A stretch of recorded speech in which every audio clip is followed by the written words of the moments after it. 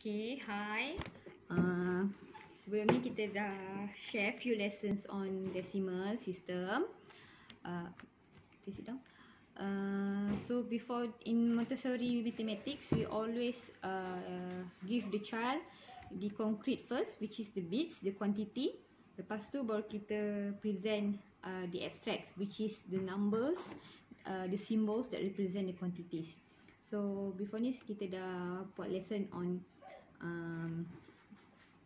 bits. So after you confident, anak dah boleh buat making quantities, dah boleh buat apa saja. Bila kita bagi dia any numbers, dia boleh buat the quantities, dan kita boleh move on to the number card lah. So dalam decimal system, number card ada dua jenis. Satu yang besar, and satu lagi yang kecil. Okay, ni dah bersepah, Lukman main tadi. So yang besar ni untuk introduction and bird's eye view. Yang kecil ni untuk operation lah. So hari ni kita akan buat guna yang besar lah untuk introduction. So ada satu lagi jenis, kalau siapa yang beli set jimat card tu, dia jenis yang macam ni, jenis PVC card.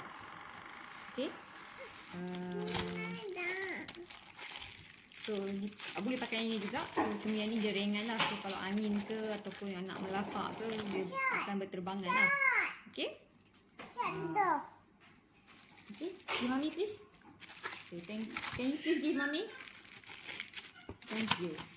Okay, we are taking video right now. Are you ready? Boleh? Okay. So kita akan start dengan lesson. So usually anak akan pada peringkat ni, supposedly dia dah tahulah 1 and 10. Can you tell me what is this? 1 unit. 1 Can you tell me what number is this? 110. So kita akan start 3 period lesson with 100 and 1000. So kalau dah banyak kali tengok video saya, so memang dalam Montessori apa-apa saja yang kita nak kenalkan kepada anak yang something new, kita akan guna 3 period lesson. This is 100. 100. Can you see how many zeros? 2 zeros. This is how we write 100. 100. This is 1000. 1000. 1000. Can you see how many zeros? 3. 3 zeros. This is 1000. 1000.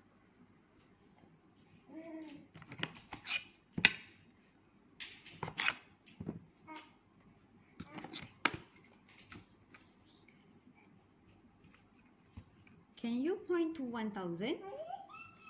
Can you point to 100? Can you point to 110? Can you point to 1 unit? Can you give mommy 1000?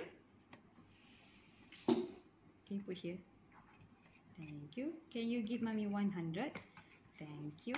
Can you give mommy 110? Thank you. Can you give mommy 1 unit? Thank you. Can you sit down properly? Can you point and say 1000? 1000. Can you point and say 100? 100. Can you point and say 110? 110. Can you point and say 1 unit? 1 unit. Can you put here 1000? Can you put here 100? Can you put here 110? Can you put here 1 unit? Okay, kalau notice, macam mana pun kita mix up the card, the command is always 1000, 100, 110 and 1 unit.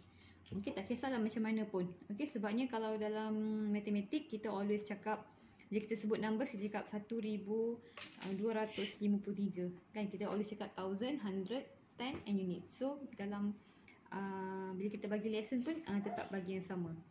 So another things yang kita boleh buat dengan ni ialah kita show something anak ke anak tu lah, untuk bagi interest lagi. I'm going to show you something special. Do you want to see it?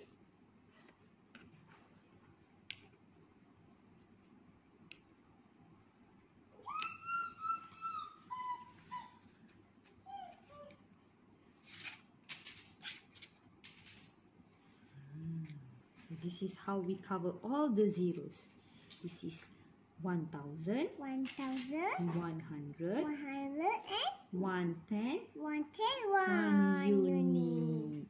So this is 1,000, 100.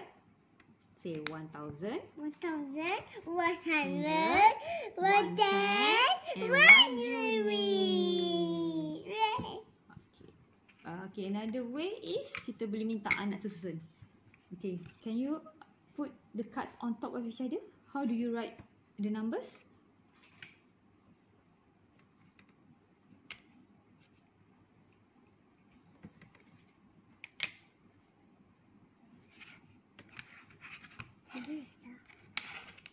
Buat macam tu pun boleh. Okay, you can do it this way. You will start, huh? What's this? Ladies, mommy, what? What's this? 1,000. Can you say it properly? 1,000, 100, 110, 1 unit. Okay.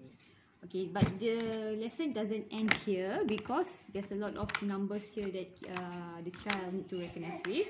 So that is when we do a lesson on large number card lah. Kita buat macam bird eye view, tapi this time hanya only on number card. So next time, next video, kita akan cover that lesson. Okay. So that's all for today. Bye. Bye.